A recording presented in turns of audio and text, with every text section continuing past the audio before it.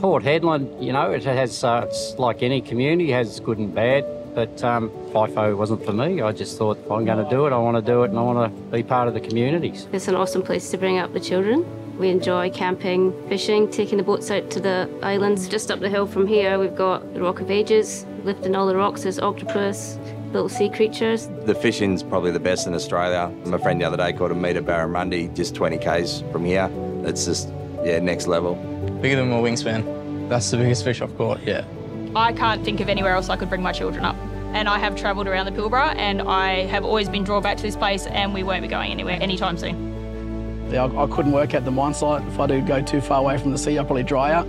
Originally when I came here, I was thinking I'd be here for 6 months, but I think you just fall in love with the town and you realise you like it more than you thought you did. Moving up here by myself was a bit daunting, leaving the nest and pretty much being here by myself. It has its perks. I get a lot of me time, but it is pretty upsetting sometimes when I'm not here with my family.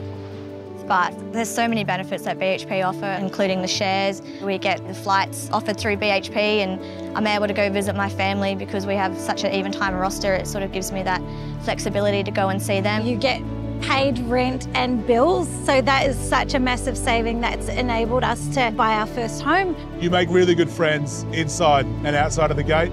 It's a really good community of people.